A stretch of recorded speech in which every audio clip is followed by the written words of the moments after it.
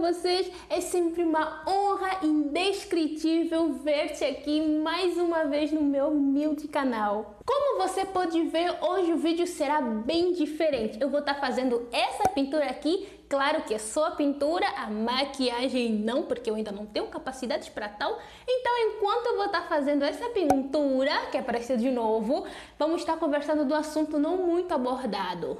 Um assunto que talvez até você nem saiba. Isso mesmo, os negros brasileiros não têm sobrenome próprio. Mas o que é isso? Você tá doida, menina? Não, não estou. E até o final do vídeo você irá entender por quê. Muitos brasileiros têm como sobrenome dos Santos, da Silva, Teixeira, entre outros. E se você dar uma pesquisada rápida no Google sobre o nome Santos, por exemplo, você descobrirá que o nome Santos é um nome bélico. Mas então por que alguns negros brasileiros têm esse nome? Eles não são afrodescendentes? Até a abolição dos escravos de 1988, os escravos não tinham sobrenome. Olha, tá difícil aqui de pintar sem um espelho, hein? Eu tô olhando pelo celular. Até que não tá tão ruim assim. Agora um passo de mágica. Tcharam!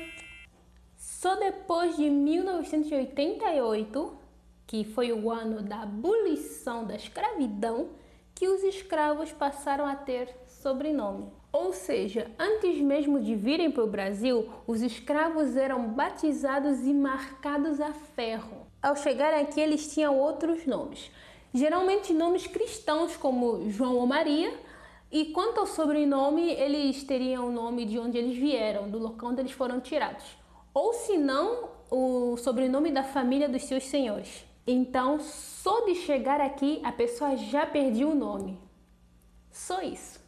E quando houve a abolição, alguns dos ex-escravos tentaram recuperar os seus nomes de origem, mas a maioria manteve o nome e o sobrenome na tentativa de ter alguma herança ou bem. Por isso que qualquer branco brasileiro sabe exatamente qual é a sua ascendência, se é polonesa, portuguesa, italiana, enfim. Mas os pretos brasileiros não sabem de onde vieram, porque vocês nem sabem qual é o vosso verdadeiro nome. Como esperam saber de onde vieram? A todos os negros e negras que estão me assistindo, eu tenho ótimas notícias para vocês. Vocês não são descendentes de escravos. Assista os vídeos que estão nos cards e descubra a sua verdadeira origem. E eu já gravei um vídeo falando e mostrando exatamente o lugar de onde vocês vieram. Esse vídeo será publicado daqui a algumas semanas, mas se já foi publicado é só clicar nos cards que você irá achar. E eu espero que tenham gostado desse vídeo e da forma como eu gravei. E outra coisa muito importante, eu quero que vocês compartilhem esse vídeo aqui em todos os lugares, enviem para os vossos amigos ou coloquem no status do vosso WhatsApp. Coloquem negros brasileiros não têm sobrenome. E por baixo deixem o link desse vídeo aqui.